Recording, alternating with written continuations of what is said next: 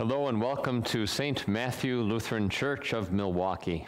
This is the service for February 4th, 2024, the fifth Sunday after the Epiphany of our Lord. We sing, Lord Jesus Christ, be present now.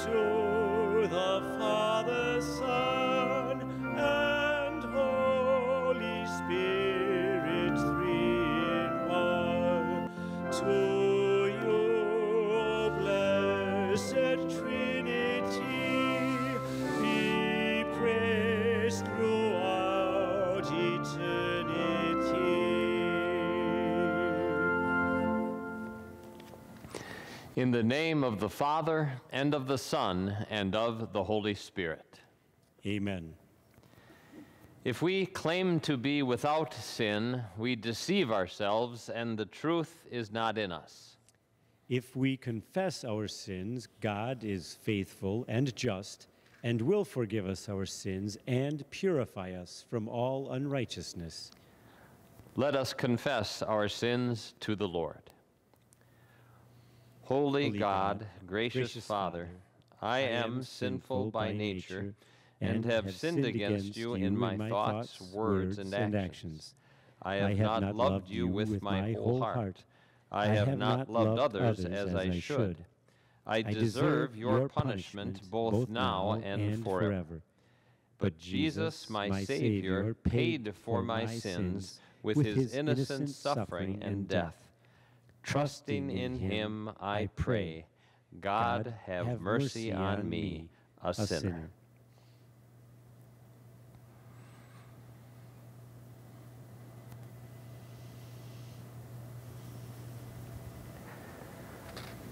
Our gracious Father in heaven has been merciful to us.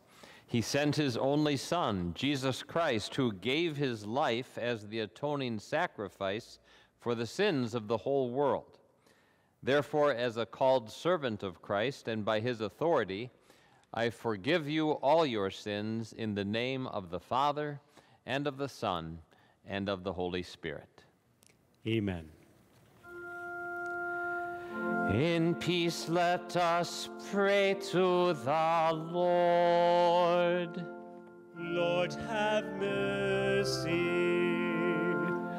For the peace from above and for our salvation, let us pray to the Lord. Lord, have mercy.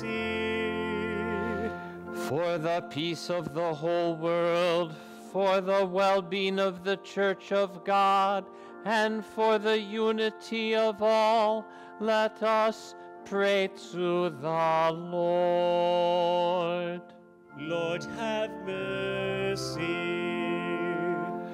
For this holy house and for all who offer here their worship and praise, let us pray to the Lord. Lord, have mercy. Help, save, comfort, and defend us, gracious Lord. Amen.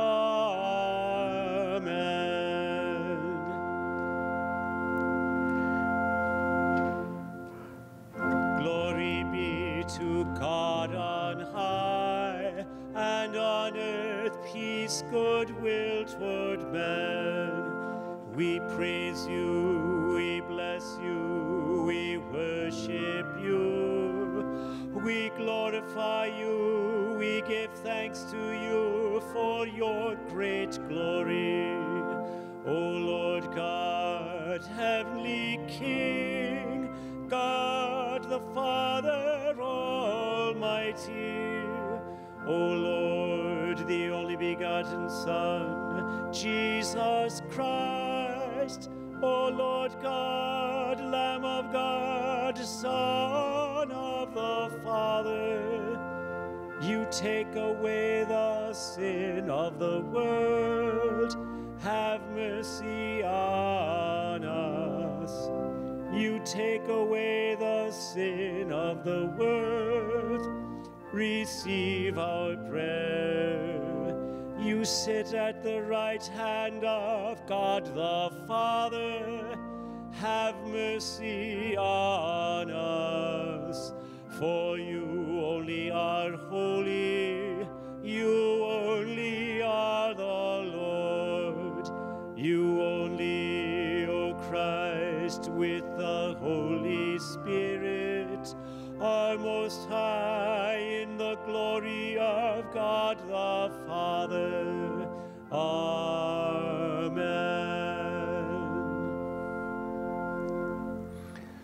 The Lord be with you. And also with you. Let us pray. Heavenly Father, keep your family continually in true faith, so that those who rely only on the hope of your heavenly grace may be protected by your mighty power.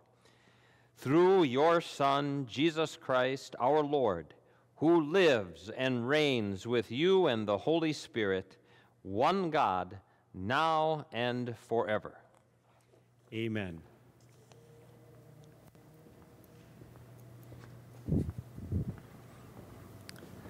Our first scripture reading is from the book of the prophet Isaiah, chapter 40, beginning at verse 27. Why do you complain, Jacob? Why do you say, Israel, my way is hidden from the Lord, my cause is disregarded by my God? Do you not know? Have you not heard? The Lord is the everlasting God, the creator of the ends of the earth. He will not grow tired or weary, and his understanding no one can fathom. He gives strength to the weary and increases the power of the weak.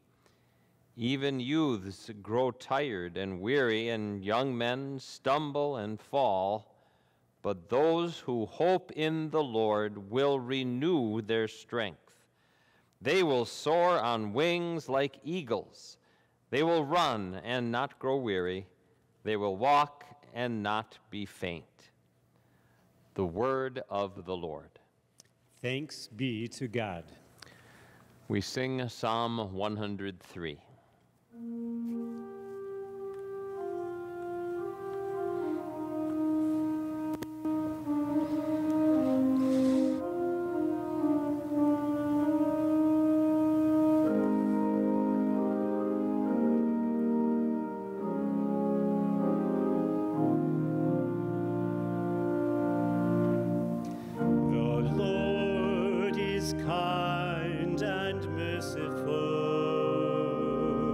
Slow to anger and rich in compassion. Praise the Lord, my soul. All my inmost being, praise his holy name. Who who forgives all your sins and heals all your diseases, who redeems your life from the pit and crowns you with love and compassion, who satisfies your desires with good things, so that your youth is renewed like the eagles. The Lord is kind and merciful, slow to anger and rich in compassion. The Lord is compassionate and gracious, slow to anger, abounding in love. He does not treat us as our sins deserve, or repay us according to our iniquities. For as high as the heavens are above the earth, so great is his love for those who fear him. as far as the east is from the west, so far has he removed our transgressions from us. Glory be to the Father, and to the Son, and to the Holy Spirit, as it was in the beginning, is now, and will be forever. Amen. The Lord is kind and merciful, slow to anger and rich in compassion.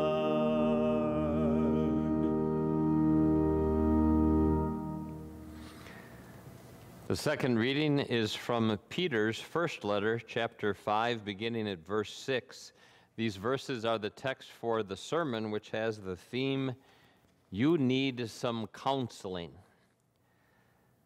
Humble yourselves, therefore, under God's mighty hand, that he may lift you up in due time. Cast all your anxiety on him, because he cares for you. Be alert and of sober mind. Your enemy, the devil, prowls around like a roaring lion, looking for someone to devour. Resist him, standing firm in the faith, because you know that the family of believers throughout the world is undergoing the same kind of sufferings. And the God of all grace, who called you to his eternal glory in Christ, after you have suffered a little while, will himself restore you and make you strong, firm, and steadfast. To him be the power forever and ever. Amen. The word of the Lord. Thanks be to God. We acclaim the gospel.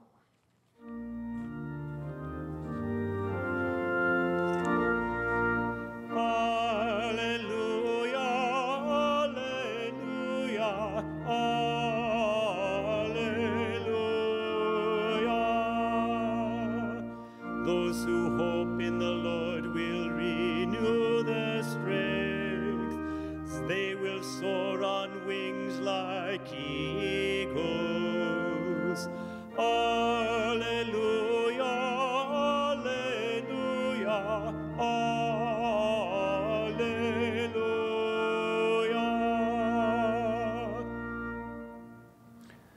St. Mark records the gospel in chapter 1, beginning at verse 29.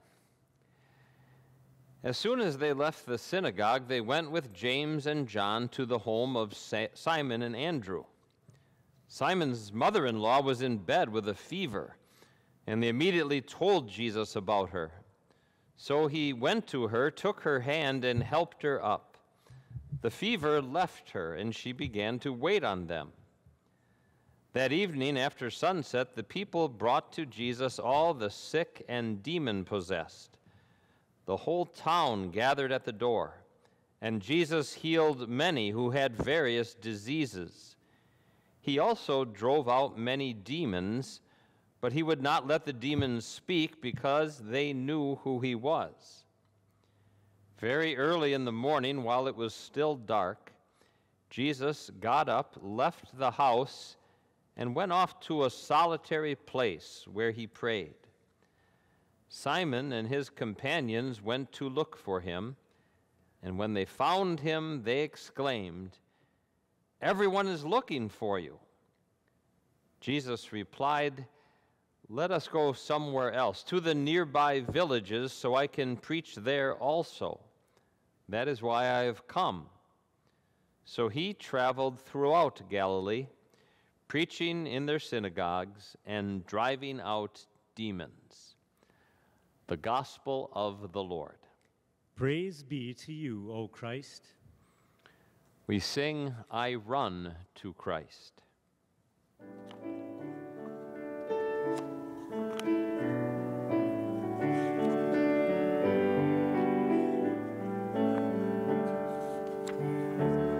I run to Christ when chased by fear, and find a refuge sure. Believe in me, his voice I hear, his words and wounds secure. I run to Christ when torn by grief, and find abundant grace. I too had tears, he gently speaks, thus joy and sorrow meet. I run to Christ when worn by life, and find my soul refreshed. Come unto me, he calls through strife, fatigue gives way to rest. I run to Christ when vexed by hell, and find a mighty arm. The devil flees, the scriptures tell, he roars but cannot harm. I run to Christ when stalked by sin, and find a sure escape. Deliver me, I cry to him, temptation yields to grace. I run to Christ when plagued by shame, and find my one defense. I bore God's wrath, he pleads my case, my advocate and friend.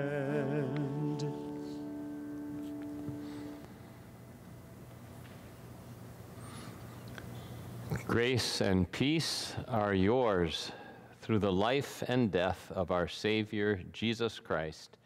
Amen. Dear fellow redeemed in Christ Jesus, you have probably heard of interventions. Someone has a very serious problem. It's affecting their family, their work, other things, other people. Maybe a problem with alcohol, with drug addiction, a problem with anger management. So eventually, some concerned friends, family, co-workers get together and they stage an intervention. Some of us may have participated in an intervention as those doing the intervening, or perhaps as the one who needed the intervention. Those interventions may come to kind of a head when the person is told clearly, you need some counseling. Similarly, that is the message from Peter's first letter today. We have all kinds of counsel in it, and God wouldn't put it in His Word if we did not need it. And these verses remind us that we need some counseling about our pride and about our drinking. We know the obvious ways that pride shows up. The first things we might think of when we hear of being too proud, someone who is always bragging about their accomplishments or perhaps the accomplishments of their children, someone who perhaps is always showing off different possessions that they have purchased, and they're so proud of those things. People who decide that other people don't measure up to them, so they are too arrogant to speak to those people. Maybe most of us, most of the time, can avoid those blatant sins of pride. But pride also shows up in less obvious forms, in more subtle ways. When resentment comes along in our life, that's really a form of pride. Resenting something that we have to go through in life that we shouldn't have to go through. Resenting some sort of suffering. Maybe someone else should have to do this, but I shouldn't have to do this. And right there with resentment can be jealousy. That person shouldn't have that. I should have that. And is that not pride? I should have it, not that person. And when we might resent what we have to go through in life, we need to think of our Savior's words. We need more counseling from Him. When He spoke to His disciples at one point and said, when you're persecuted in one place, which He said will happen to His followers, flee to another. The student is not above the teacher, nor a servant above his master. We who follow the teacher and master and Savior who suffered and died for us should never be resentful about something we have to go through because of Him. Pride shows up in complaining also. We heard that in our first reading where God rebuked and counseled Israel. Why do you complain, O Jacob? But our complaining can take the form of, I should not have to endure this. I deserve better. What is that but pride? Now, we could say we commit an aggravated sin of pride whenever we consider what's going on in the world at the moment. We know there are many active wars in this world right now with millions of people as war refugees. Millions of people who have lost their homes, who had to flee from violence and terror. Now, isn't then our sin of complaining about where we live or what we have an aggravated sin when we are well fed each day, when we're able to return to our own homes and sleep in our own beds, in climate-controlled comfort in almost all cases? Most dangerously, we can say, pride shows up when we become proud of our works, of the good things that God has enabled us to do, if indeed they are good things. And there is such a thing as godly pride, being pleasantly happy with God giving us the ability to do this or that thing that can also serve to give glory to Him. But we have to be so careful, because there can be a very short distance from that actual godly pride to the pride that begins to think that should count for something towards God accepting us. That should be part of the package that purchases heaven for us. Then we have some horrible, soul-destroying pride going on. God only accepts us through the perfectly humble sacrifice and works of His Son, Jesus. And Paul writes to the Philippians about his humility. He was in very nature God, but he didn't consider equality with God something to be used to his own advantage, but he made himself nothing by taking the very nature of a servant. In that letter also, God tells us what the opposite of pride is, what true humility is. He reminds us that each of us is to consider the other better than ourselves. Peter directs us to a way to demonstrate humility, to humble ourselves, therefore, under God's mighty hand.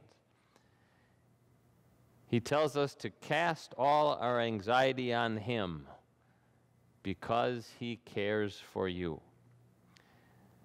Because pride shows up when we are reluctant to pray. When we are thinking, no, I've still got this. I don't have to resort to that desperate measure. God doesn't say to wait till some point of no return, some last-ditch, maybe this will work thing with prayer. He wants us right away to cast all concerns and prayer on Him. I can't remember which lumber yard it was that I was in once, but at the place where you place your orders and pick up your supplies, they had some cautionary pictures posted. They were of some ordinary minivans and in some places cars whose rooftops were crushed down to door level because they had a bunch of drywall or plywood strapped to the top of them. The warning was, your vehicle may not be equipped to carry this kind of a burden. It's going to end up simply destroying it.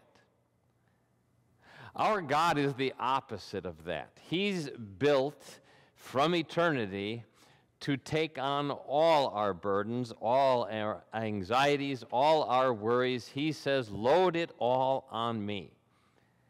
He wants us to demonstrate a humble faith in Him by going to Him in prayer, casting all our anxiety on Him because He cares for us.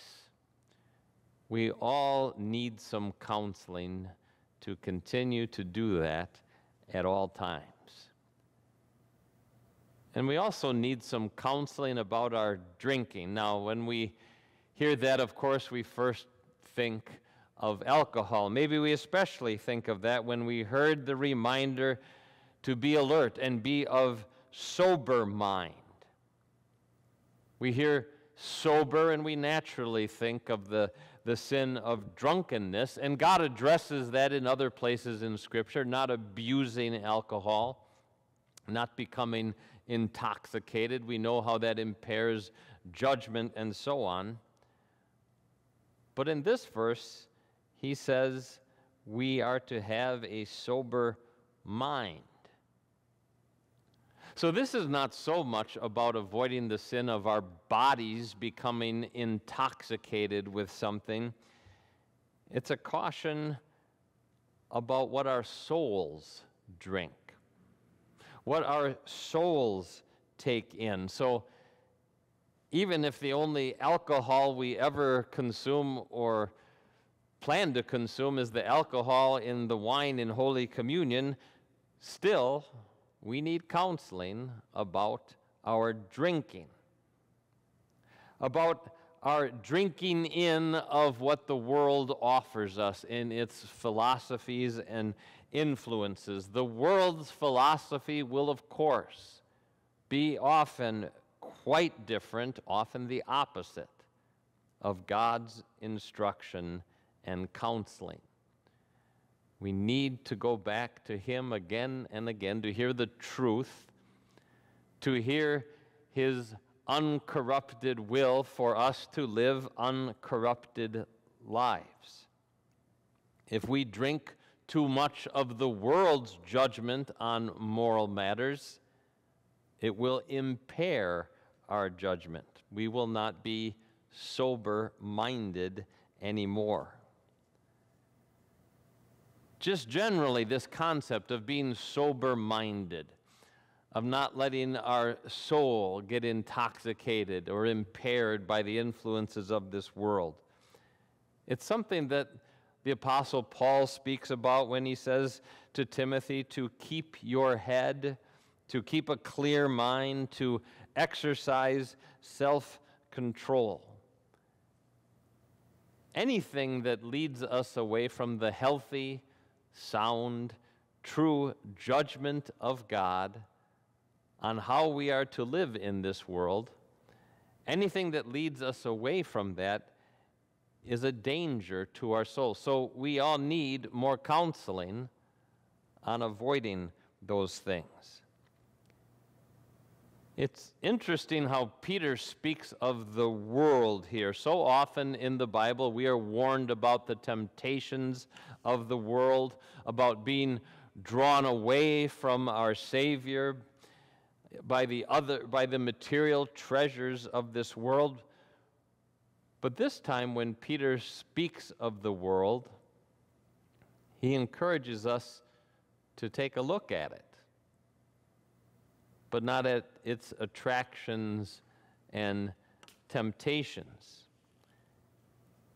It seems that when Peter wrote this, a number of believers were experiencing some intense persecutions, sometimes physical tortures and imprisonment, sometimes lighter persecution of confiscation of property and so on.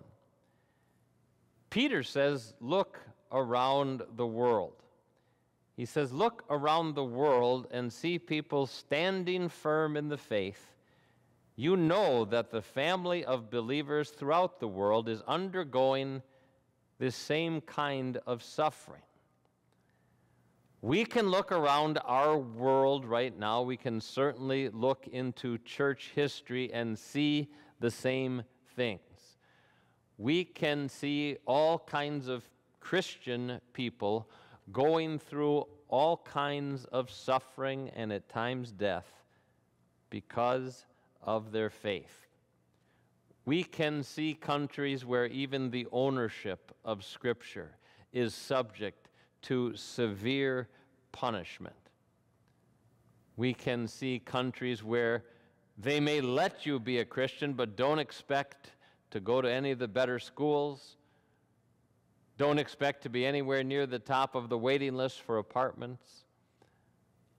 Look around the world, Peter instructs us, and realize all kinds of Christians are suffering in all kinds of ways. Don't drink in the world's philosophy that we are here for this time so that we can be comfortable and enjoy so many things of life.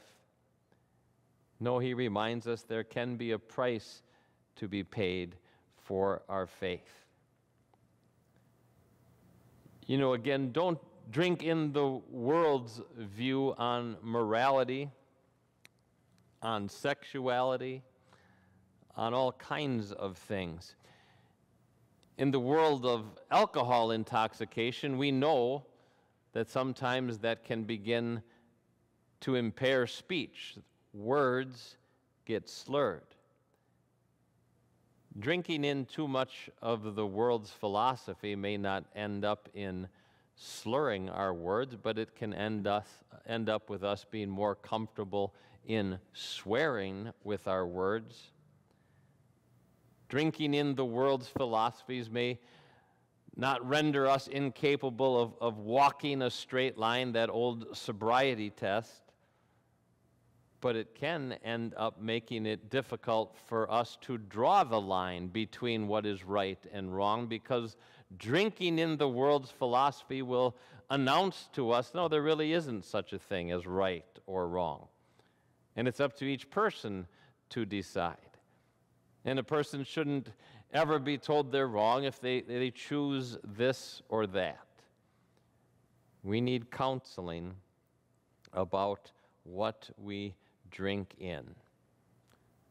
There is so much poison out there, but there is so much positive to counteract that. The positive message of Jesus Christ in the Word. In our psalm, we heard the promise that as far as the east is from the west, so far has God separated our transgressions from us. That was through the sacrifice of our Savior on the cross. We need to keep hearing that message, drinking it in, treasuring the sweet news of forgiveness.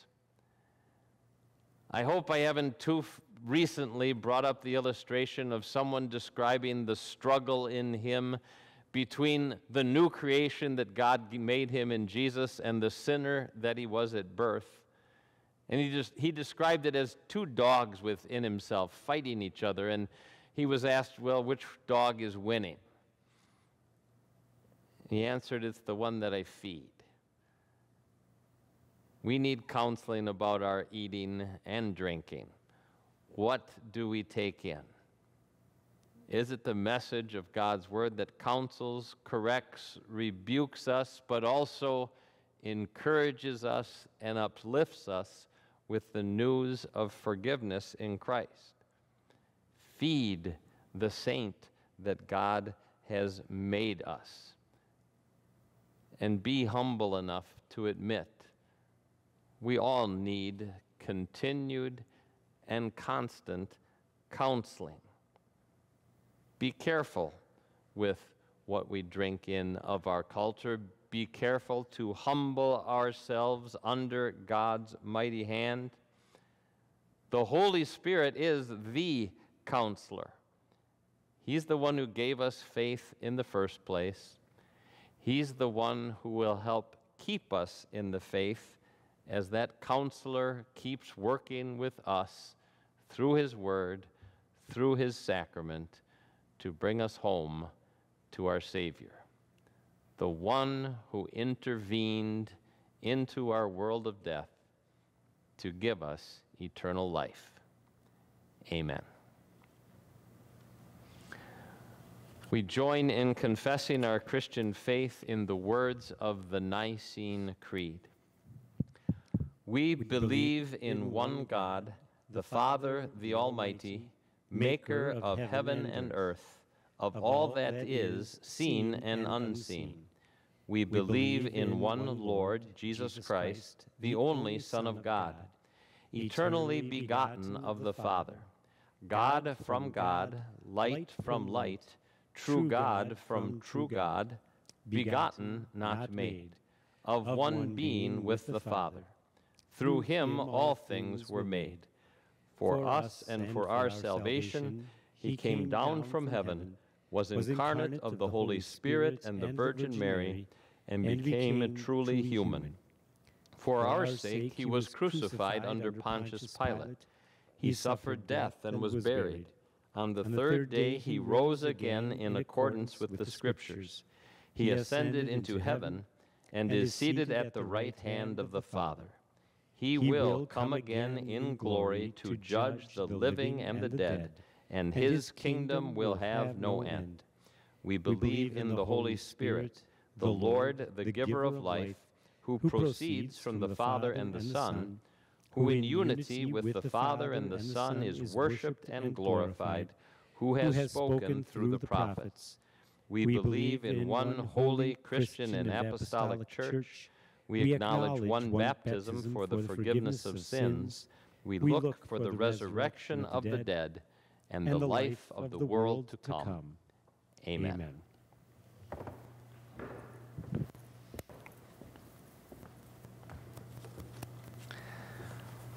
O Christ, who in great love kept your promise and came to give your life a ransom for sinners, look with patience on us, and don't be quick to throw us aside. You are the searcher of our hearts, and you know when we begin to turn away from you. We ask you to restore our sagging faith through the Holy Spirit.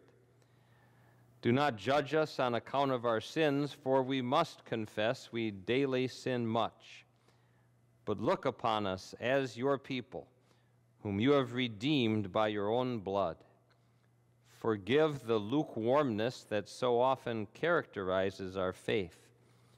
Forgive all acts by which we have abused your saving grace, as well as every instance of neglecting your word. Forgive us and correct whatever is wrong in us. To the praise and honor of your name we ask it. Amen.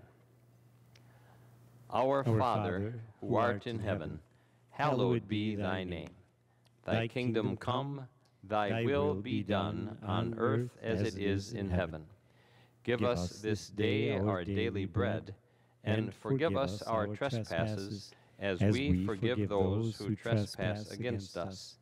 And lead us not into temptation, but deliver us from evil. For thine is the kingdom, and the power, and the glory, forever and ever. Amen. The Lord bless you and keep you. The Lord make his face shine on you and be gracious to you. The Lord look on you with favor and give you peace. Amen. We close with my faith looks up to thee.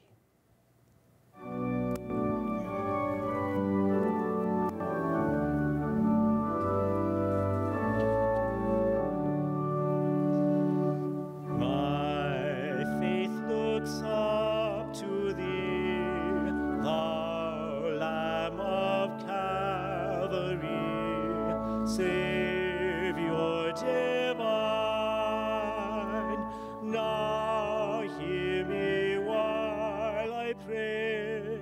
Take all my guilt away. Oh, let me from this day be wholly thine. May thy rich grace impart strength to my fainting heart, my zeal inspire, as thou hast died for me. Oh, may my love to thee, pure, warm, and changeless be, a living fire. While life's dark maze I tread, and griefs around me spread, be thou my guide.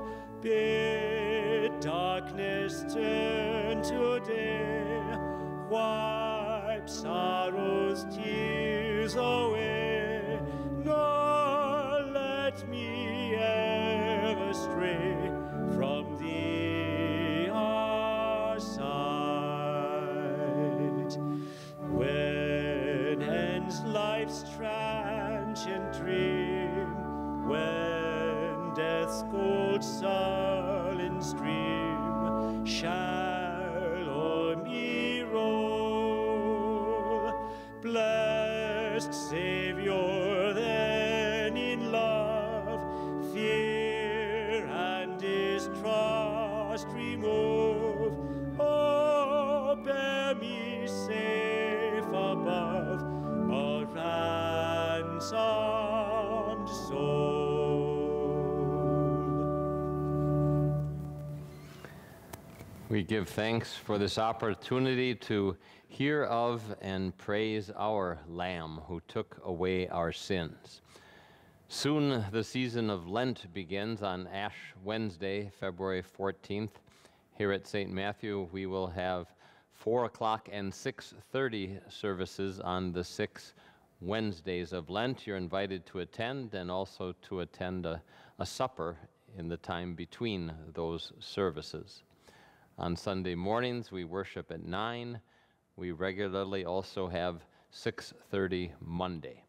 We hope, again, that you can join us at 8444 West Melvina Street in Milwaukee. God be with you and yours until we meet again.